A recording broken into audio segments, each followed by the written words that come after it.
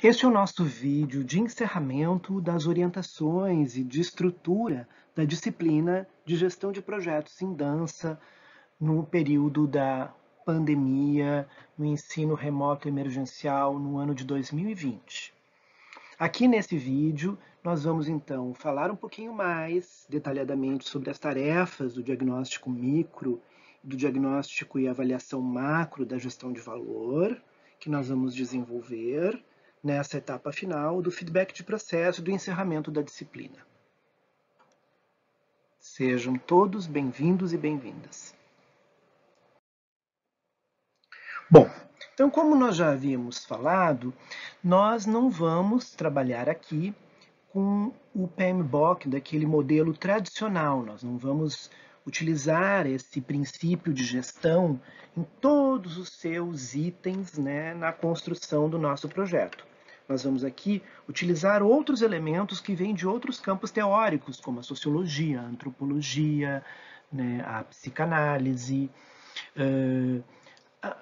a teoria social, o individualismo metodológico, enfim, vamos usar elementos que vêm de outros campos para promover dois diagnósticos do nosso projeto.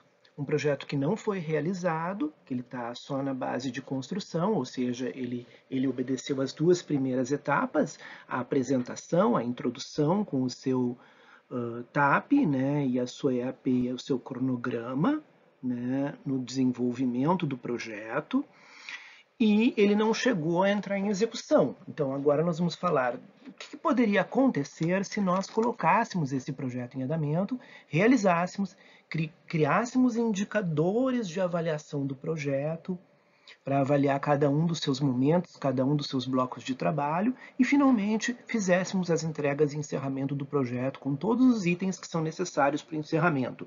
Pagamentos finais, devolutivas, relatórios, devolutivas às comunidades envolvidas, avaliação interna dos participantes do projeto, tudo isso.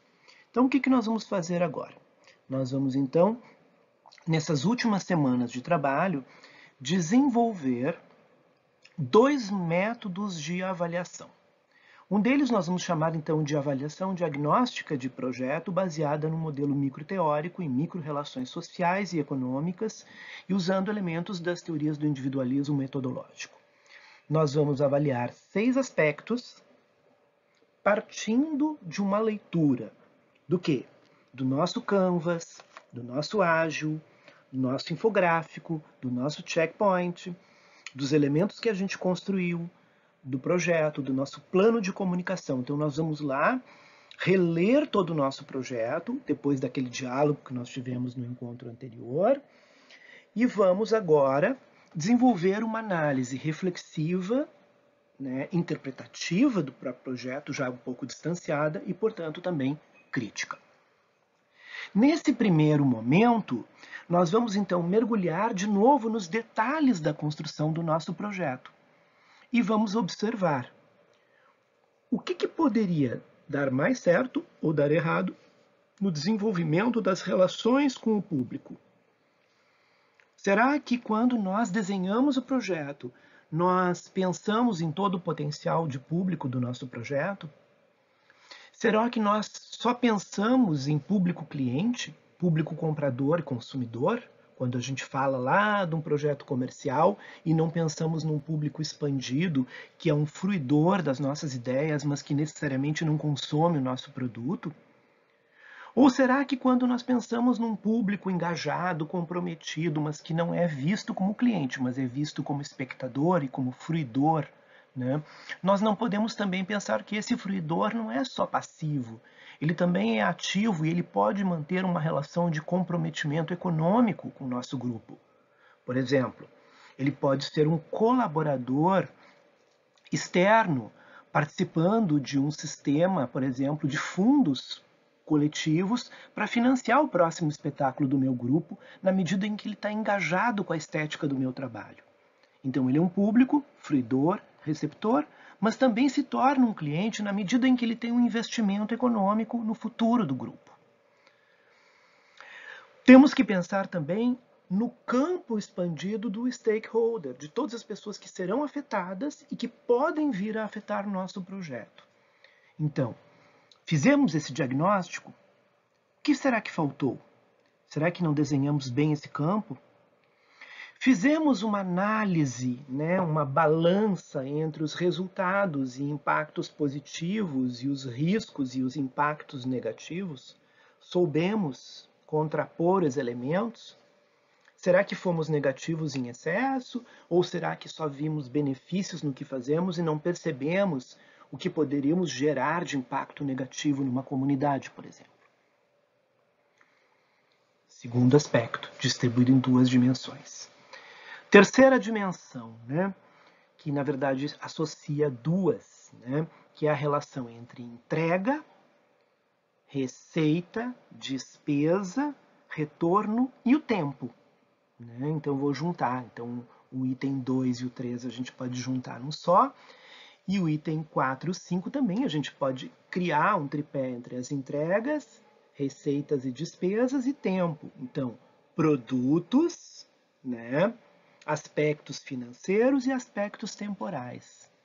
Então, o que eu realizei, quanto tempo eu usei para realizar, o que eu recebi, o que eu investi e o que eu gastei para realizar esse projeto. Será que eu medi bem? Será que eu equilibrei bem isso na balança? Ou será que eu coloquei tempo demais porque tinha dinheiro de menos para realizar a minha entrega? Ou será que eu investi muito em nenhum retorno? E o meu retorno vai se prolongar por 10 anos. Então, às vezes, eu faço uma avaliação de um projeto e eu tenho que esperar 10 anos para receber o retorno desse projeto. Um projeto que teria que ter uma vida curta, uma curta duração, um impacto. Então, eu transformei um projeto num programa. Ele tem vida de projeto, mas tem perspectiva de retorno como se fosse um programa de longa duração, por exemplo. Então, isso a gente vai pensar então nessa semana. A gente vai poder voltar, depois do nosso encontro imersivo, de bate-papo, nossa apresentação dialógica, com o feedback de todo esse momento qualitativo do que nós construímos, e vamos então falar um pouco sobre esses aspectos. E o último, avaliar um pouco o nosso comprometimento com nossa equipe de trabalho e como a equipe foi engajada no projeto. Quando eu falo equipe, não precisa ser só uma equipe, por exemplo, como a de um espetáculo, de uma companhia de dança, de um grupo de teatro ou de uma escola. A minha equipe podem ser os meus alunos da minha turma. A minha equipe pode ser os meus colegas. Se o meu projeto é um projeto acadêmico, a minha equipe pode ser a equipe da biblioteca que me ajuda a desenvolver parte da minha pesquisa. As pessoas que eu contratei para me ajudar a realizar as entrevistas durante um período, o pessoal que transcreveu a entrevista, a pessoa que realizou a avaliação e a revisão do meu trabalho. Isso faz parte da equipe do meu projeto. Se o meu projeto é a construção de uma dissertação, a minha equipe se amplia para essa pessoa que eu contrato para fazer a correção do meu trabalho e a formatação do meu trabalho.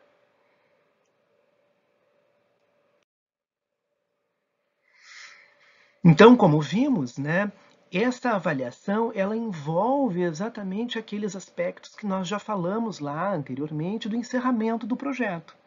As entregas, as avaliações internas e externas, os pagamentos finais e o arquivamento de documentos. Então, isso eu já tinha falado, Nós não vamos realizar isso porque nós não vamos encerrar o projeto, mas nós vamos criar um documento narrativo, descritivo, inventivo, imaginário, que vai lidar um pouco como se eu pudesse avaliar as possibilidades do que virá a acontecer com o andamento desse meu trabalho.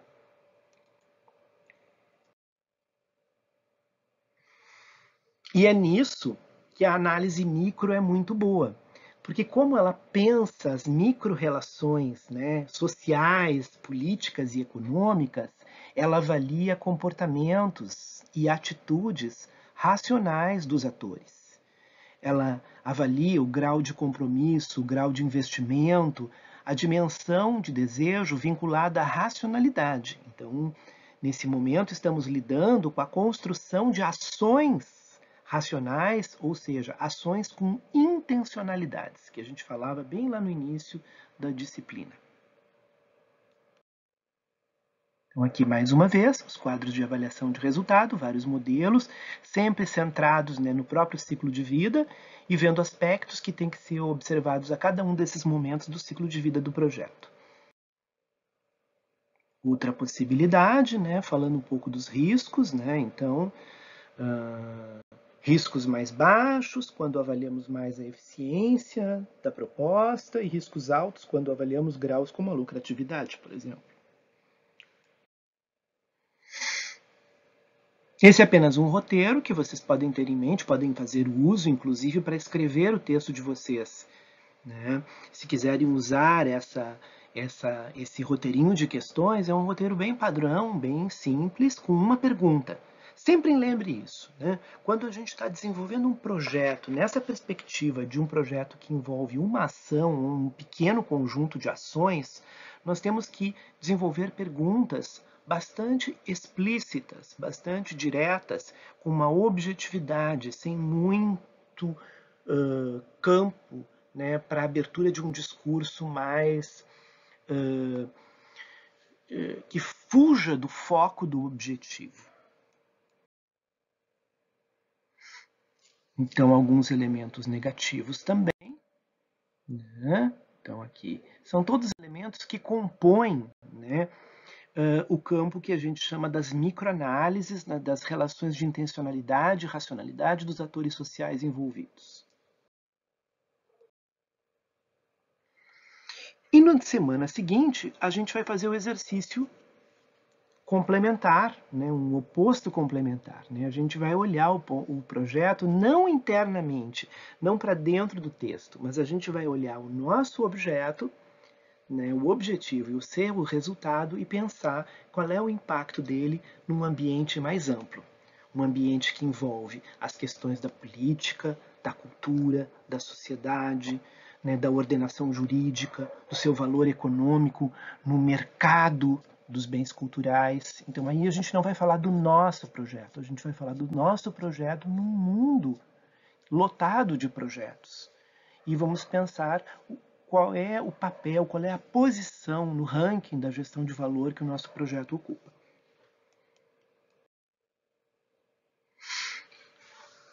Então, para análise micro, vamos utilizar o nosso modelo de Canvas e do checkpoint, vamos imaginar um projeto simulado, refletir sobre os seguintes aspectos.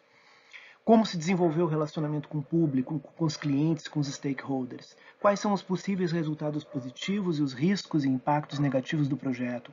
Qual é o produto, o processo, a obra, o serviço que nosso projeto gerou? Quais foram as suas entregas? O que tivemos que investir? Quais foram as despesas e os custos?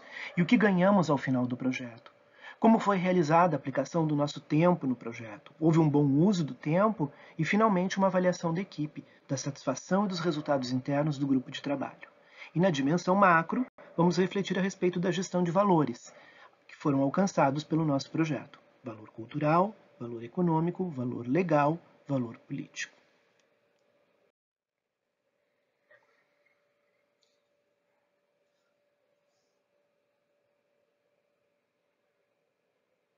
Então, a partir disso, desses dois encontros, nós partiremos para um último encontro, né?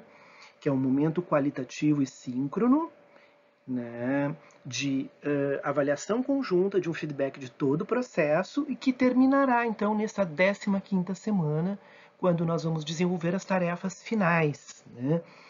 Que eu chamo de um momento subjetivo. Eu falei momento reflexivo e também usei o termo meditativo, quando a gente vai, então, explorar um pouquinho a autoavaliação da nossa performance na disciplina e da performance da própria disciplina nesse contexto pandêmico.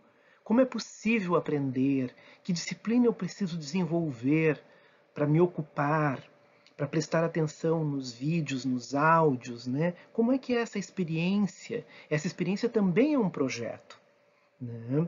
Porque o ensino remoto se transforma num projeto, já que ele tem uma temporalidade previamente pré-definida, ou pelo menos que se tenta imaginar que seja pré-definida, certo? Então é isso. Com isso nós encerramos aqui os vídeos estruturais da disciplina, que permitem o acompanhamento, né, de todo o nosso caminho de trabalho. Depois vocês vão também receber um gráfico, um mapa, né, que eu fui desenhando com canetas coloridas durante o processo de construção dos vídeos e de apresentação deles para a web, né, para que todo mundo pudesse entender.